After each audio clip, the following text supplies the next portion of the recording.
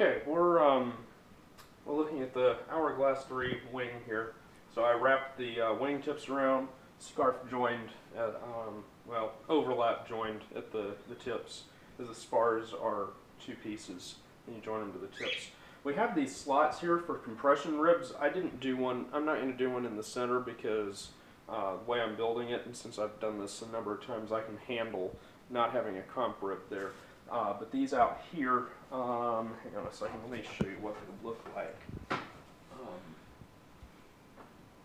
This is a compression rib, this is a regular rib. So the purpose of this is, so this upper surface is held taut against the covering. I mean, it's bonded to it, so it can't wiggle side to side, but it can flex in and bend up. And so you've got this cantilever on the bottom, and its purpose is just to prevent some of that. I mean, it can still wiggle out a little bit, but not as easily.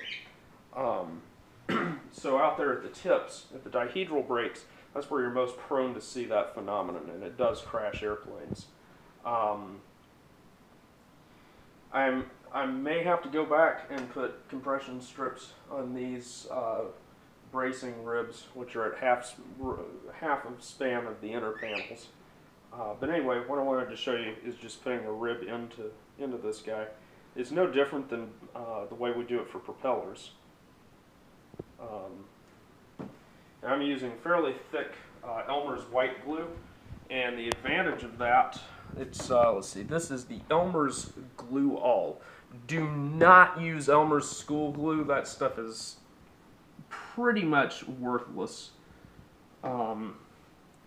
Just does not bond well at all. Come on, go in there, you silly thing. So one of the consequences of laser cutting is you always have to account for the width of the cut, and since this form has these three cuts, it comes out narrower than intended. And even though I tried to factor that in, I got it a little bit wrong, off by about almost a 1/16 of an inch. So if you notice, this rib kind of is under compression. But anyway, there you have it. So this is a fully assembled wing.